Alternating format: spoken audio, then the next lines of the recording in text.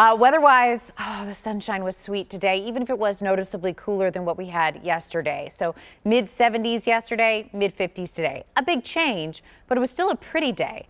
High thin clouds have started to stream in, so that's what's giving the sky kind of a milky look to it in the Gallatin area. Mid-50s there. Most of us are in the mid to upper 50s, hanging on to some blue sky over in Cookeville, Putnam County. You had a lot of sunshine around today. So again, I hope you soaked it up.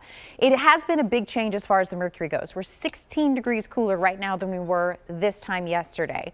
We don't have any more big blasts as far as the temperature goes, but we are making a pretty big change from dry, mostly dry weather. We had that quick splash of rain last night to a prolonged wet pattern. And the clouds associated with this pattern shift are already streaming in to West Tennessee. So these will stream over us tonight. Taking a look at the Power 5 radars, it looks like some raindrops are making it to the ground over in Benton County, but they're not. They're evaporating for now. Once we get past midnight tonight, we will start to see showers, especially for areas south of I-40.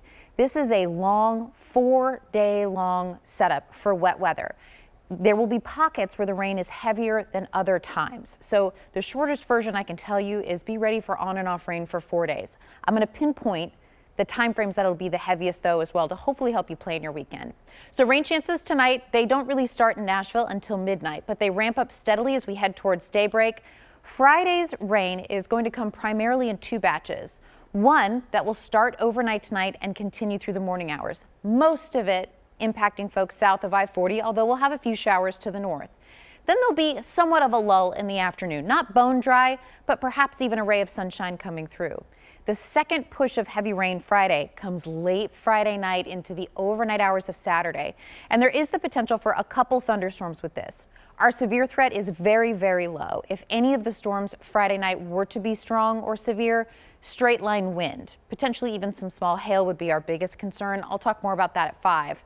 For now, the bigger concern is the rainfall. We're still looking at 3 to 5 inches, potentially even 6 inches as we head towards Monday, with the heaviest falling Sunday. And since we're already going to have rain Friday and Saturday, that means the ground will be saturated.